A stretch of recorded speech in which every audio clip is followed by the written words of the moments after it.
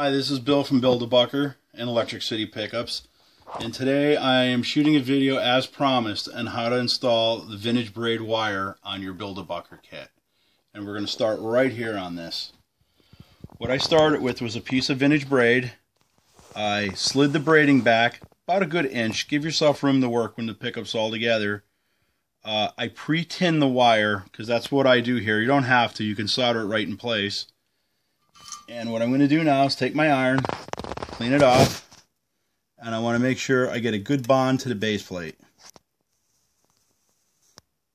A little solder to get it flowing.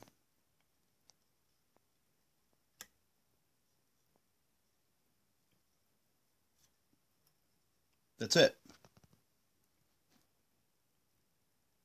Now what I'm doing now is I mounted the screw bobbin, and we need to connect the start lead, which on Build-A-Buckers and Electric City Pickups comes out the bottom hole, so there's no mistaking for it. Now the start lead you want to connect to ground. I had a lot of people ask me, well, how do you do that? There's many ways, and Gibson did it many ways. Sometimes they tacked it in the middle, over here on the edge, and sometimes even back where we did that solder joint to connect the vintage braid, they do it. But for ease of doing it, and it works fine, I'm going to connect over here underneath the corner of the slug bobbin. That's why the slug bobbin's not mounted. I already pre-trimmed the wire, and I tinned the tip of it. Next, what I'm going to do is get a dab of solder going right here, a little blob. See that nice little round blob of solder? And now, I'm going to take that wire that's pre-tinned,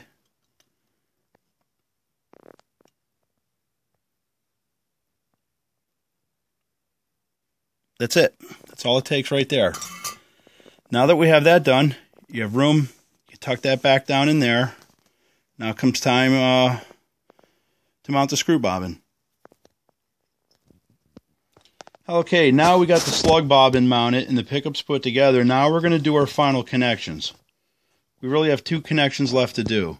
It's the two finished leads, which is also called the series lead, and the hot lead off the slug coil, which is the start lead. That's going to go to our cotton coated lead wire here. First, I'm going to start with our with the series link. All I'm doing is something really simple. Twist them together. And for this wire here, I tend to like it a little shorter so it tucks in better. I'm trimming it down a little bit. I'm going to push the cotton back. Now I can wrap my hot lead right around it. And the same here. Wrap that good and tight on there. Okay, now they're both ready to solder. And pretty much when we're putting these wires together, I really prefer call tinning it. You're tinning the wires together.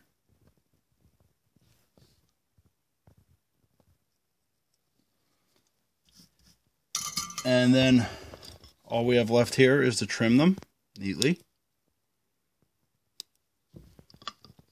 And for ease of sake, I wrap mine typically. But in this case, this is also a very acceptable method that's been used for years. Take a piece of your tape that comes with your kit. Lay it on there. Fold it over and pinch it. You've got a great insulated joint right there now. And I'm going to repeat the process for the series link. Same thing again. Lay that on there flat. Get it over. And you have a good joint. Now, you can tuck your wires in two ways. I mean, I usually lay them in there, but if you don't want to be jamming wires down and around the base plate, the series link usually fits in there very beautiful. It goes right between the coils. You get it in there, get your screwdriver. Slide her on in. And then